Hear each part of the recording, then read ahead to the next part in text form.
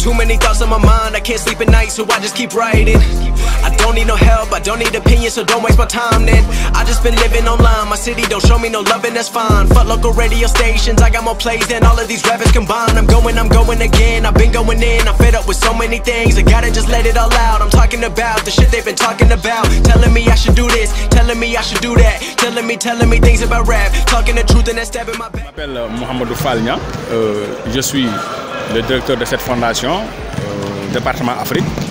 C'est une école de basket qui est créée par la fondation Serge Ibaka. Nous l'avons créée dans plusieurs pays en Afrique. Tout récemment, nous l'avons monté au Mali. Déjà, c'est fonctionnel depuis 3 mois. Et nous venons de démarrer les tests ici depuis le 5 avril passé. La sélection se passe ainsi. Nous invitons toutes les écoles de basket et clubs qui sont à Dakar, même aussi à l'intérieur du pays. Eux, ils vont nous envoyer leur potentiel, le meilleur potentiel pour qu'ils puissent venir faire les tests. Et à partir de cette présélection, nous allons essayer de monter le groupe, la première formation de l'académie.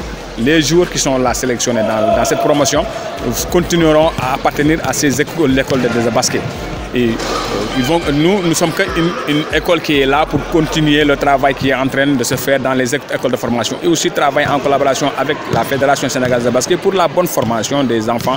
Au niveau humain, on a de très bons coachs. On a le coach Ousmane qui est là, on a Kobi comme assistant et Sek, je pense, comme coach aussi. Donc je pense que côté moyen humain, on est déjà bien. Côté organisation aussi, c'est vraiment du top.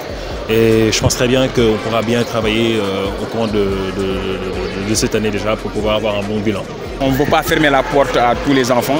Donc on a fait le maximum possible pour essayer de recruter le maximum d'enfants et de les mettre dans de bonnes conditions de formation pour qu'ils puissent devenir, même si ils ne vont pas arriver à être des joueurs de haut niveau, mais par la voie du basket, ils peuvent réussir leur vie. Nous espérons qu'on aura au moins 100% des joueurs qui évoluent dans l'académie qui seront de futurs professionnels. C'est ce que nous aimerions vraiment avoir, donc c'est notre souhait.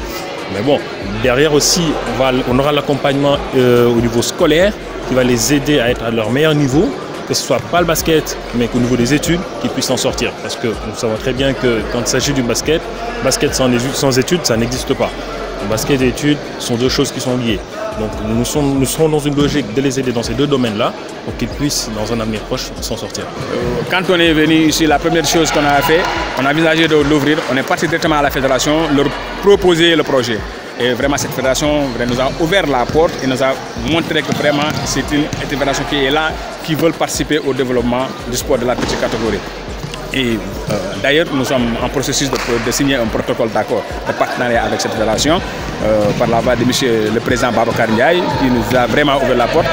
Toutes les activités que j'ai menées depuis 2010, je suis passé j'ai été accueilli par le ministre des Sports et nous avons discuté sur les projets vraiment que nous voulons développer ici au Sénégal.